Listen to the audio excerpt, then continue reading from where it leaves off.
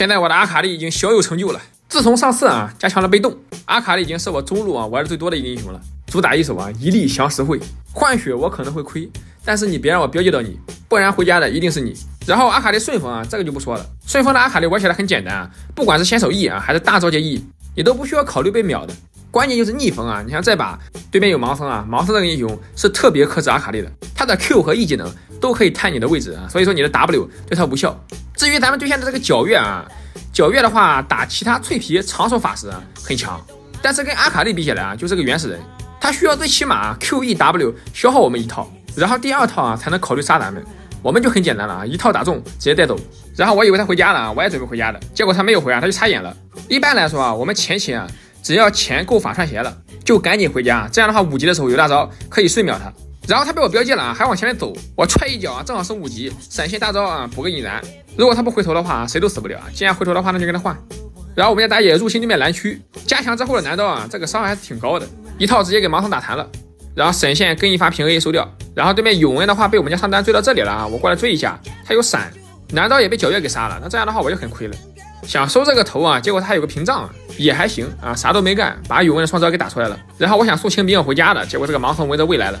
我的隐身对他无效然后复活上线大招好了，直接大招起手 A 出被动接 Q 刷电型往外拉，一技能往后退 EQ 回来引燃再补一个大招，但是很烦就差一点。然后对面动先锋打野的话先手开大招被吹了，我们走过来先交个 E 技能怎么没中？那空了的话就对吧，扔个烟雾弹先接 AQ， 等这个皎月交闪了我们大招跟过去。结果他还玩刺激的丝血交闪，咱们闪现跟上后面还有个永恩想操作咱们 Q 减速往后拉，他还敢吹过来QE 秒了。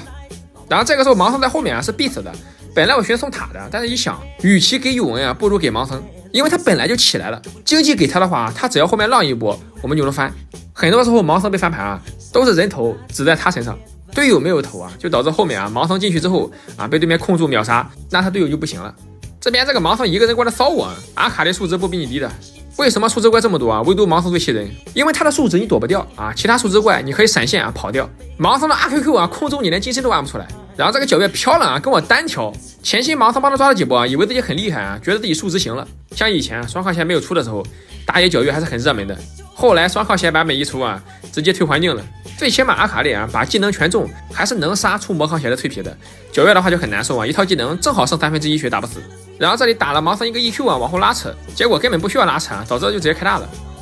咱们玩阿卡丽逆风打团，当务之急就是做完法穿鞋法爆和大猫之后赶紧把金身摸出来，有了金身之后我们可以先手大招进去之后呢打一个 QA 立马扔个烟雾弹如果说对面有盲僧了露露这种的探我们视野的就加个金身，像这把盲僧起飞了他能探我们的视野，所以我们需要赶紧做金身。然后出完金身的第一波团战，打野还没来，对面硬追，奇女的话大招控住风女，我们先交一个 E 拉开之后呢 A 接 Q 秒杀，大招回来扔个烟雾弹补个能量，再一个 QA 收掉金身，队友过来直接包他们。然后盲僧往上走这里我很不服，一个 E 技能标中Q 技能 A 一下但是我忘记了他的数值在我之上，然后被这个大龙给喷死了。但是还可以逆风局跟阿卡丽打团对吧，能先秒2个已经不错了。然后盲僧抢了没抢到被秒了，900大洋给3面拉了，局势瞬间就明朗了像盲僧这个英雄就这个时间段送一波他就玩不了。然后这边的话配合男刀抓单逼出皎月金身我们等一下 Q 技能打残，标记小兵一回来再 Q 一下小兵，后面怎么有个风女直接一个 QA 秒掉都不需要 QA 了一个 QR 就秒了。要不我怎么说阿卡丽加强被动其实也没什么变化，他本来就随便秒脆皮加强被动也没什么影响，只要他没有带线能力也没有连续收割能力依旧是管杀不管赢。这个时候我们是顺风那就玩点比较帅的一闪然后 QA 秒杀大招进来2连踢是吧，赶紧金身引燃烧掉。就这波进场不说别的，杀米拉肯定很爽，风女大招皎月大招盲僧大招3个大段技能全被我骗出来了。有时候你该站出来的时候就得上，像我昨天玩螳螂对面奶妈很烦，只要他活着我们就团不赢，我找机会秒了2次奶妈，然后团赢了顺风了。然后我第3次打团之后切奶妈隐身的时候，对面 A 家里那个探照果实正好把我照到了，导致奶妈反应过来交了个沉默和大招一丝血没切掉。然后又有人喷我送，说我应该在后面拉扯着打，你跟奶妈打拉扯吗？你玩螳螂不会总在后面就用 W 吧？你既然选了螳螂你就得找机会把对面奶妈给秒了，这是你的责任知道吧？你都玩螳螂了，你总不能躲在后面打 poke 吧？阿卡丽也一样，逆风局早做金身，进场把对面技能骗出来，再配合队友反打。